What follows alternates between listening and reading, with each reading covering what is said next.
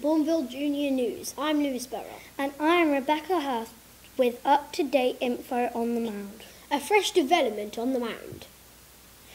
During 4S and 3D's visit to the mound this morning, dangerous sparks erupted from the mound. Breaking news, the sparks were yellowy orange and lasted for about 2 to 3 seconds.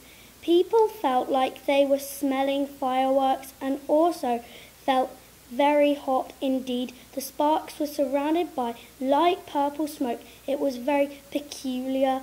The sparks made people react like a bomb just went off. New development. The curious students of Bournville School has recently noticed a sudden change in their caretaker, Mr. York's eyes. Children say that they are creepy, like eagle eyes, and crystal blue.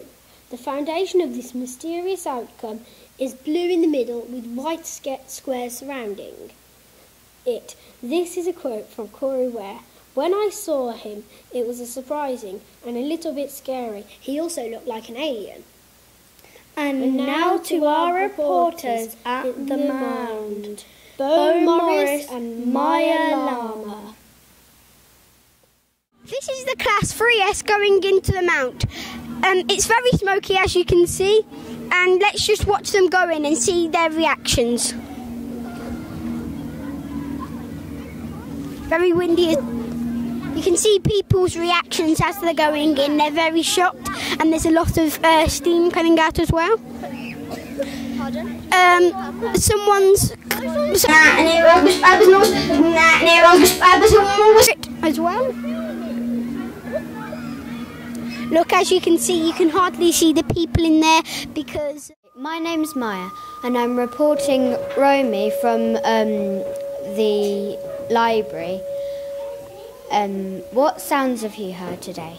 Well, from the new library, like lobby here, there's like inconstant bleeps, and from the bell tower we heard like weird the bells but out of tune and like really weird.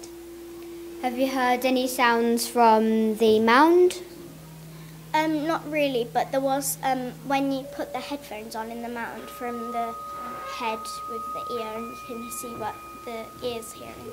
There's like Morse code, and we uncoded it, and it was 89 MHZ, so there was Morse code coming from the mound. Have you, is there any specific rooms that there's sounds coming from? Well, there's here, and there's the bell tower, and the boys' toilets as well. Thank you very much.